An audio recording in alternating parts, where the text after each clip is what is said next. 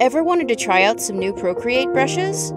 There's so many awesome ones out there to try, so knowing how to install and use Procreate brushes is pretty handy.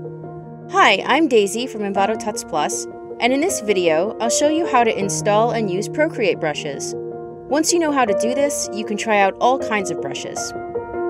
Before we begin, make sure to check out Envato Elements. There's some really awesome Procreate brushes to check out over there, and they're all included with unlimited downloads, so you can grab brushes, fonts, graphics, all kinds of stuff, for commercial use too, with one subscription.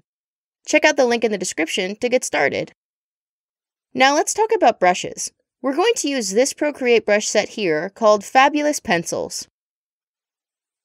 First things first, you need to download your brush onto your iPad. Navigate to where you saved it on your device.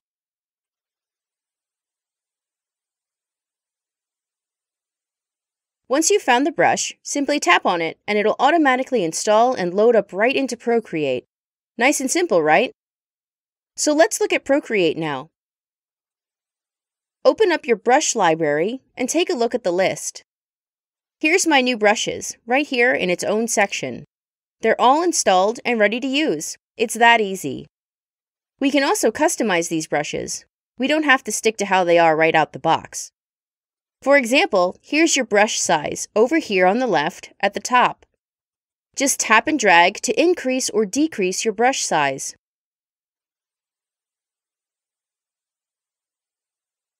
And here's your brush opacity beneath it.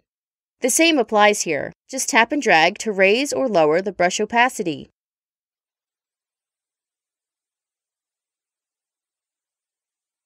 We also have the full list of brush customization we'd normally see in Procreate.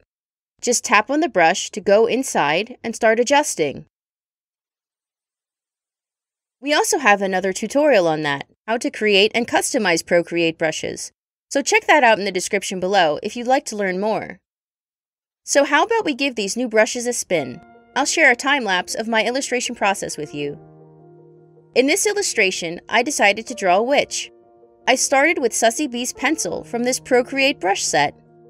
I always start with a sketch like this so I can get a feel for my composition. To fill in the shapes, I jumped to the big chunky lead brush on a new layer. Personally, I like to isolate my colors on different layers. Then I can easily lower the opacity to start drawing in other details on an upper layer. I used Frankie and Bonnie's pencil from the Procreate brushes we just installed for some of these details. For the background, I used Big 4B Lead, one of the larger brushes. And for some of the lighting, I used a new layer with the blending mode set to multiply. Big Chunky Lead was a fun brush to use here. Then I turned back to Sussy Bee's pencil for some highlights and final details. There's so many fun brush sets out there you could try. Thanks for checking out this one with me. If you enjoyed this video, please consider giving it a like and subscribing to our channel. You can also click the little bell icon to turn notifications on too. And check out our channel for even more tutorial content. See you next time!